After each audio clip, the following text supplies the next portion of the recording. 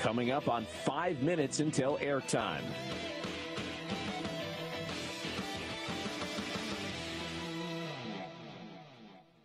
Mark, 5 minutes until airtime on the UCLA Sports Network from Learfield IMG College for our basketball game broadcast. Your next time cue will be with 4 minutes until airtime.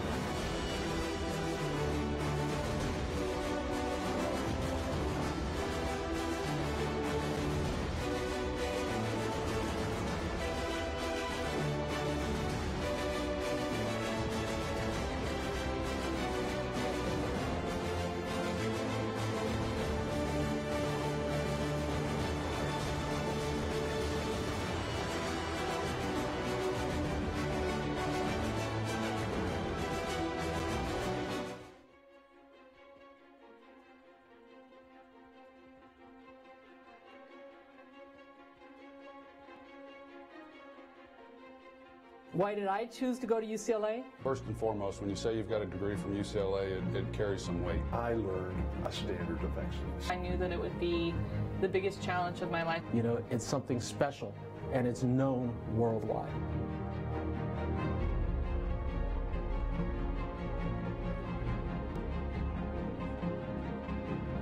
In the same place where you can be with people that could be leading the world, you're also with people that could be professional athletes and Olympians. And so for me, it was really, truly getting the best of both worlds.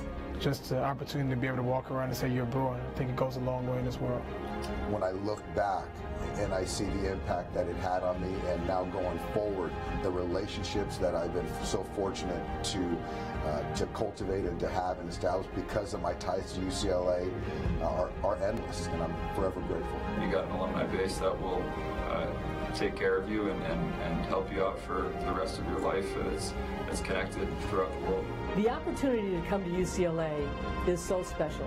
All the people I've met the most amazing people that really are in my corner. I've never regretted at any point attending UCLA.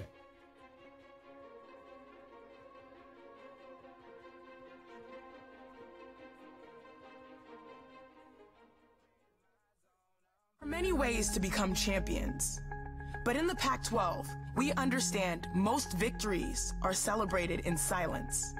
A simple pat on the back without the rain of confetti, a high five with a teammate, not screaming fans, in the classroom, at the library, another week of exams. This is the Pac-12, where leadership in academics and athletics launches success in life. It's what makes us the Conference of Champions.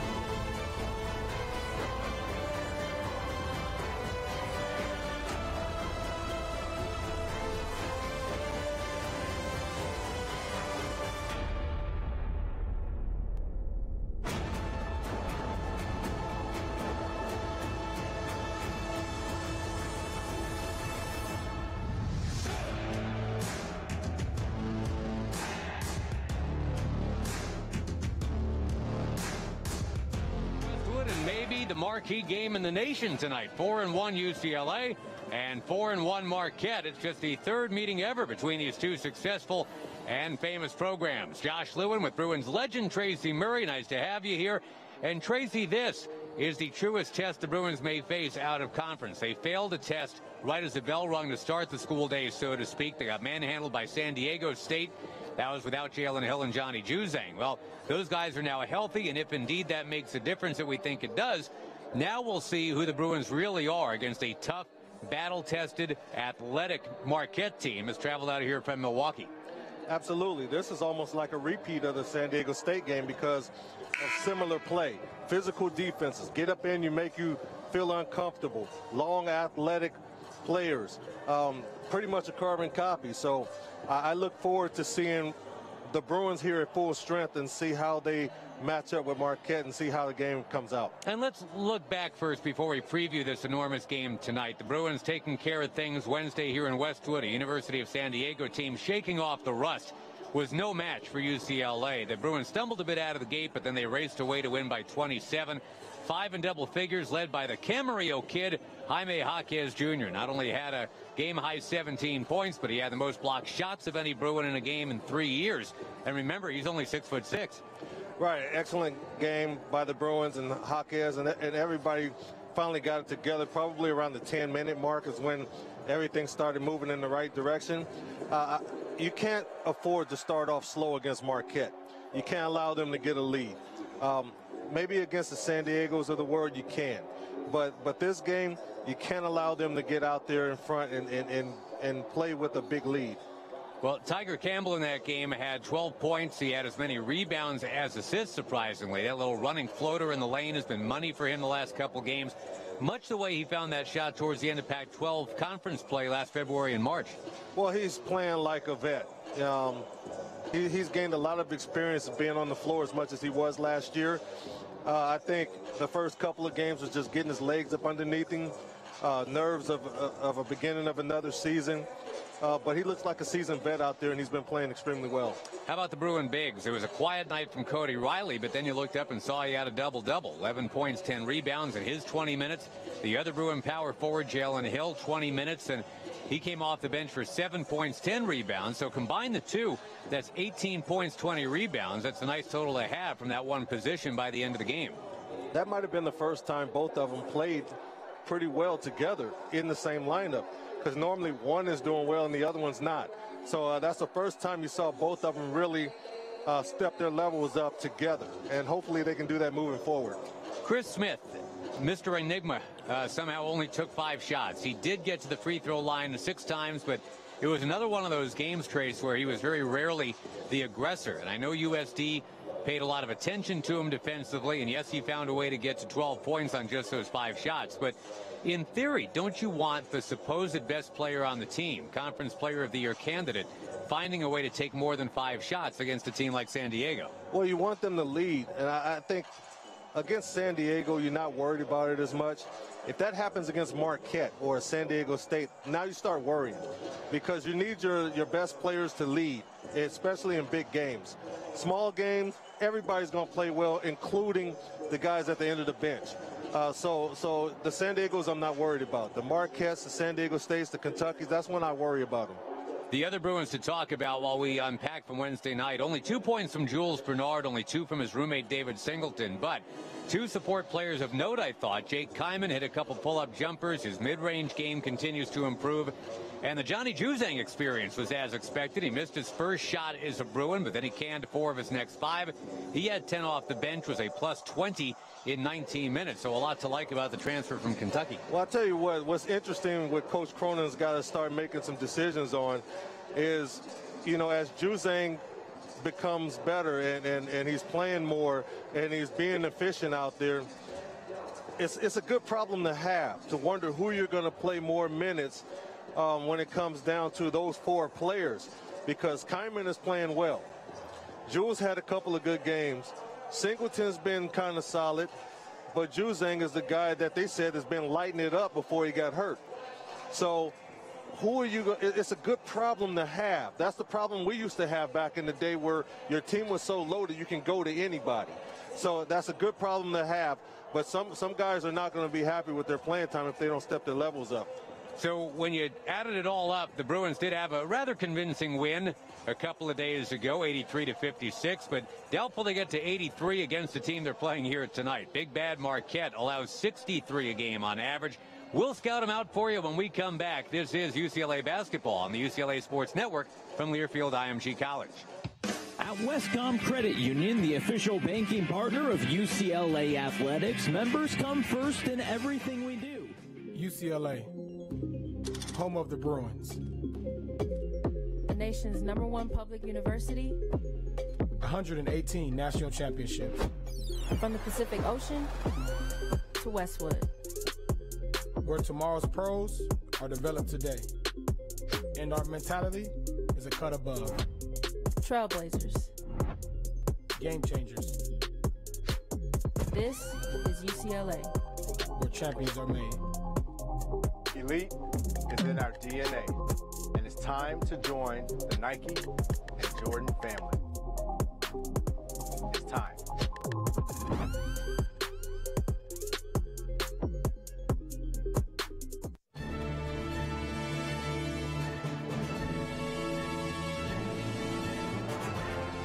Kevin Love, Men's Basketball 2008. Kevin Love spent a year with the Bruins men's basketball program during the 2007-2008 season, helping UCLA take home a regular season Pac-12 Conference Championship, the Pac-10 Conference Tournament Championship, a #1 seed in the 2008 NCAA Tournament, and secured a trip back to the Final Four. The consensus first-team All-America and Pac-10 Player of the Year was selected 5th overall in the 2008 NBA Draft by the Minnesota Timberwolves, where he spent 6 seasons before joining the Cleveland Cavaliers. Love is a 5-time NBA All-Star and captured an NBA championship in 2016 with the Cleveland Cavaliers.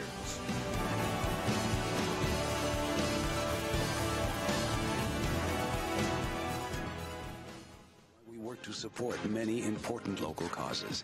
Throughout today's challenges and tomorrow's possibilities, our tribe will always be here for this community, honoring our history, celebrating our culture, building a brighter future for us all.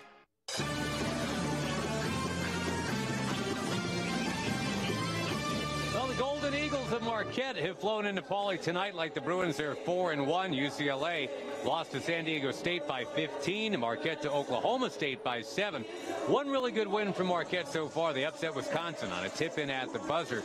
And really, the Golden Eagles made key plays in that game because they're athletic. This might be the most athletic team the Bruins will face all season, Tracy. They've got size and length and strength and speed. They got Kobe McEwen averaging close to 17 a game. He can really shoot the three. They got some good players. Yeah, they do have some players. You said McEwen, 16.5 points a game, 4.2 rebounds, shooting 50% from the floor and 43 from three. Dawson Garcia, 58% from three. Jamal Cain, 38% from three. Justin Lewis, 57% from three. Their top 4 guys are shooting 45% combined from three-point range. So you really have to watch those guys on the penetration and pitches and in the rhythm three-point shots. Another thing is the reason why they lost that game to Oklahoma State, they had 24 turnovers, so they're a high turnover team.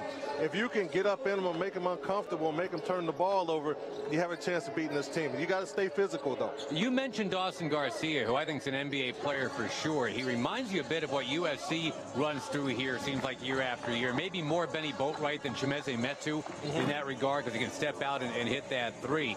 But, Marquette, man-to-man defensive team. The Eagles probably don't play it as well as the Bruins do, and the Bruins are really operating well and playing 40 good minutes of defense. So that's always a concern, right? Can they play 40 good minutes of defense and not 15 or 20? Right, but if you look at a Marquette, that's Wojo is not going to allow them not to play defense. So they're known to be physical. They're known to be great defenders.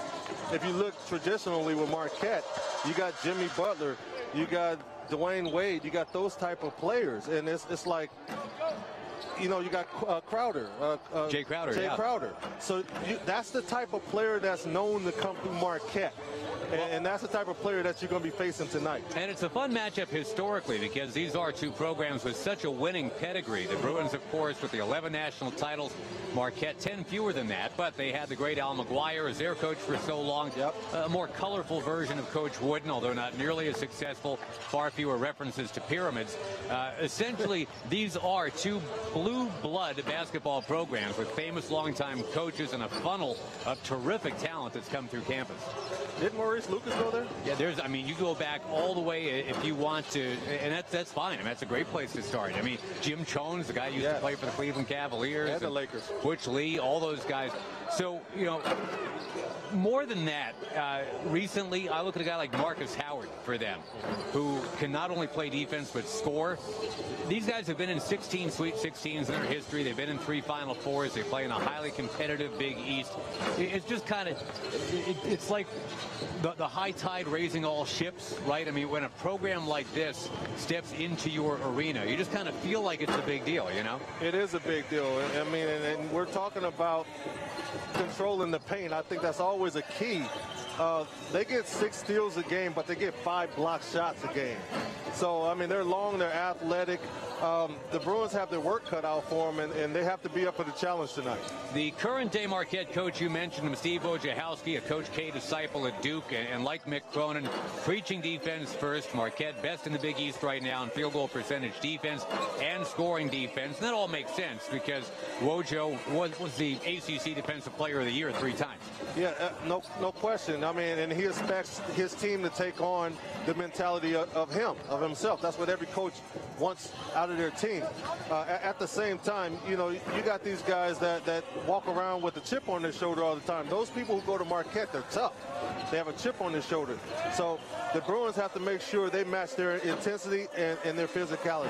One smudge on Marquette's scouting report before we go to break. The former Warriors, now the Golden Eagles, they come in with only 73 assists in 5 games. It's a pretty low total. They've had 73 turnovers in 5 games, which is a high total. And you mentioned they turned it over 24 times in their loss to Oklahoma State. I'd like to think if the Bruins can force them into something close to that tonight, they may actually be okay. We'll talk to Coach Cronin about that in just a few minutes. Our scoreboard update on the other side of a timeout. Pete McCarthy standing by. This is Bruins basketball on the UCLA Sports Network from Learfield IMG College. Hey, UCLA fans, have you heard what the helpful SoCal Honda Chris Smith jumps it up against Yowan Masalski, and the Toreros will control the tap. Hawkes, and now Singleton leading Hawkes. He'll jam it in two-handed. A pretty pass from Singleton. Singleton will drive, spin, turn around, go up and under. Heron, his bank shot is in. Here's Hawkes. Fakes a 3, gives it up to Juzang, who can certainly take a 3. He'll try one now. On its way. Good! And the Bruins have the lead. Now starts to drive, kicks way out between the rings to Smith. Hoisting a pass to Kyman. He'll drive to the elbow, turn around, fade away, fire, and hit it again. Jake Kyman. There it is. Kyman has been working on his game. Lobbing low to Hill. Holds down near his left hip. Now he'll turn, he'll drive, he'll spin, go up and under with the left hand, and score it off the window. Nice patience by Jalen Hill. Hawkes cutting to the hoop, hands it off to Smith. Drives it out to Campbell, and he'll pull up. A leaner from 10 is good with a swish. The counter shots are the ones that's going to be open. Juzang hands it off to Campbell. Bounce pass down court. Here's Hawkes. He'll go 1-on-2. A runner in the lane goes home. And that's being patient. Let the defender fly by and then put the ball in the basket. Ooh, Juzang a leaner. He hits it and he's fouled. Johnny Juzang is being heard from in his first game as a Bruin. Dribble at the top of the key, giving to Hawkes. He'll kick it out. Campbell, an open 3. Rainbows in from the corner. That's going to do it from here at Pauley. Our final, UCLA 83, San Diego 56.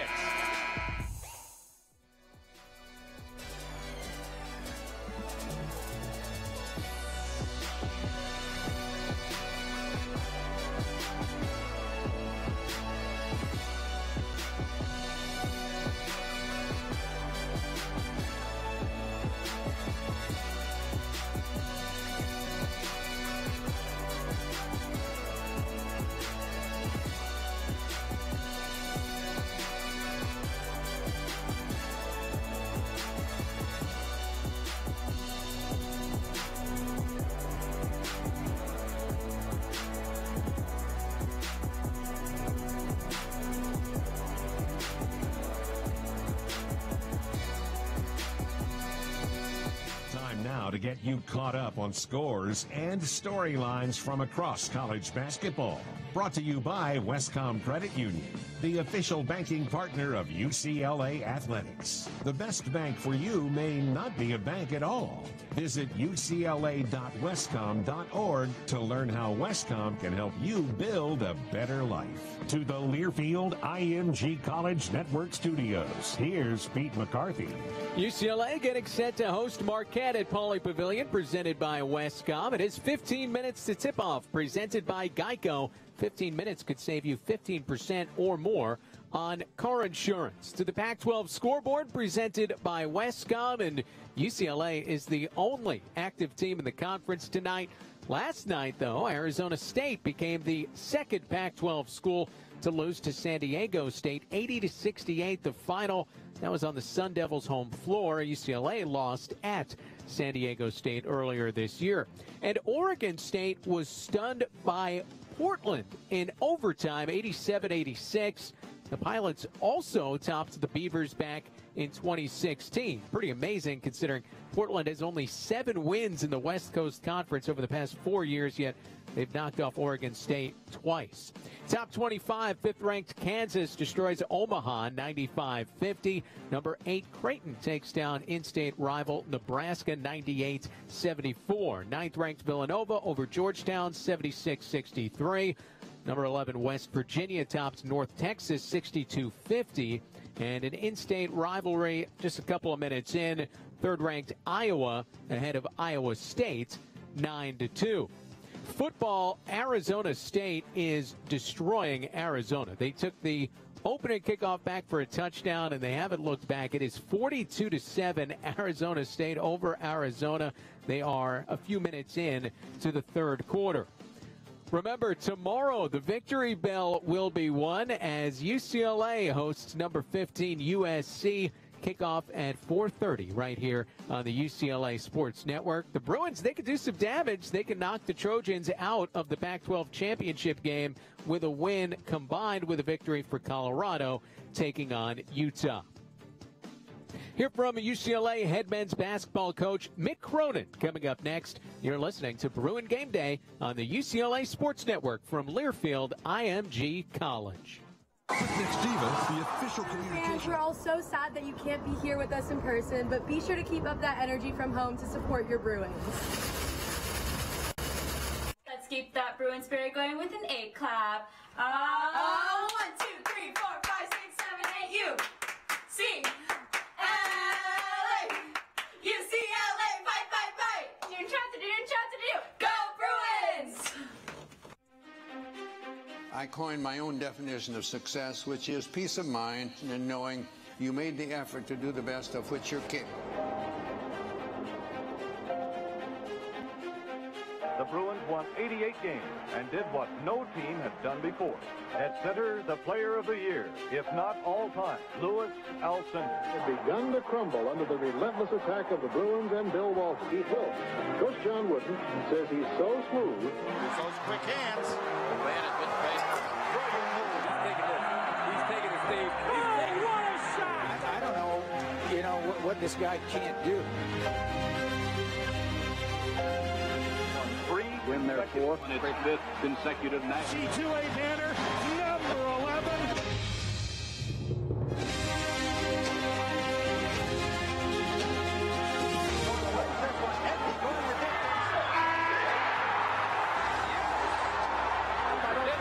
Second on the shot clock.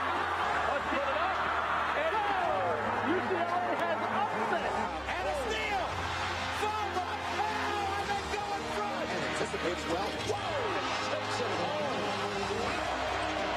Here's a tough contested.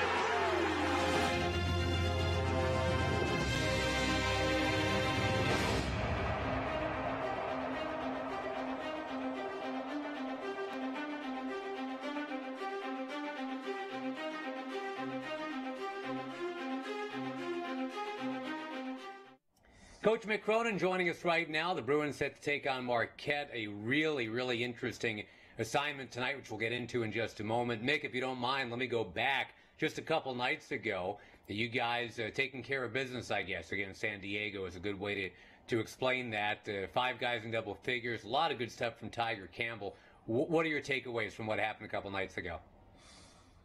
Well, it's always good to get out there and play because, you know, you can make mistakes, you can show the film and learn from it. You can do good things, show the film and talk about that as well. Whenever you win by 27, you get a chance to play against another team. It's going to help you. You know, you got to win and learn. That's what I told the guys. But you got to continue to improve. You know, that's a game we're supposed to win. We have better players, deeper, and really about our athleticism and our multiple guys that we kept bringing at them off the bench was going to eventually wear them down. Let me steer you back to your point guard for a moment. I just want to shout out Tiger Campbell because he's got 17 assists against 1 turnover in the last 2 games. Obviously making some good decisions, and that little floater in the lane has been going home for him too. Well, he's playing well. You know, people are trying to stay at home on our shooters, and it's kind of a strategy thing where they're kind of giving him that shot. And as long as they do, he's going to keep beating them with it. So, you know, he does a great job when he takes his time and plays with pace. He's tremendous. So he's got to make sure he continues to do that and picks his spots and does a great job taking care of the ball for us, Josh. So, you know, like, as you know, the more he grew and developed last season, the better our team got last year. And I think it's going to be pretty similar this year. It's an interesting battle of Iowa bred and born point guards tonight. Their guy is pretty good, too. Is that one of the matchups you're looking at tonight against Marquette? Carton's a good player. Yeah, I know he was a high-rated guy. I think he's trying to find his way in Marquette's system right now. But they got a lot of other guys, Josh. If you were to ask me, I would tell you their size on the front line and their rebounding is my biggest concern tonight. You know, that, and then Kobe McEwen's a 5th-year senior for them. It's his time to shine. He played with Marcus Howard the last few years. Very good player. He can make baskets on his own. But their physicality is something that we haven't seen since the San Diego State game. Concern of mine tonight. So, in a way, do you put a little bit more on this game as a coach and as a coaching staff because of the opponent? I mean, Marquette, and you know Coach Wojciechowski very well. You know how they play, their attention to detail and defense. This is a game that I think is a statement game for one of you guys tonight. Whoever wins there gets to kind of pound their chest a little bit, right? Yeah, no, to answer your question, at the beginning, do we put more on this game than we did San Diego or Cal? No, absolutely not. You know, to me, if you're not preparing with everything you got for every game, it's not going to last long in our business. So, you know, obviously, as you win, the games get bigger, right? Because you're trying to climb the ladder. There's more on the line. But you can only take them one at a time, and you got to embrace the process and the preparation that goes into the game. But I understand what you're saying. Obviously, Marquette's a Big East team. And great opportunity tonight, but we'll give everything we got in our preparation. But we did the same thing for San Diego. And finally, Coach, how has it been so far, just in general, adapting to this new normal, which hopefully is not normal for too much longer, but the piped-in crowd noise and kind of having to bring your own energy? Or are the guys getting there with all that? I don't think anybody's ever going to get used to it, Josh. I really don't. You know, I think what the guys are probably just got to a point where they're realizing, hey, we're playing the game for us, right? You know, it's better. It's obviously it'd be a lot more fun if it was normal, but the alternative is not play. And I promise you, these guys want to play. And from a mental health standpoint, they need to play. You know, this is their entire lives. They've worked their whole lives to be at UCLA in the position they're in now. So, you know, they're dealing with it as best they can, just like every other kid around the country that's playing in empty arenas. All right, well, keep at it. Go get them. Fun battle tonight, and we'll talk to you after, hopefully after a W. Thank you, Coach. All right, we'll see you. Thanks, Josh.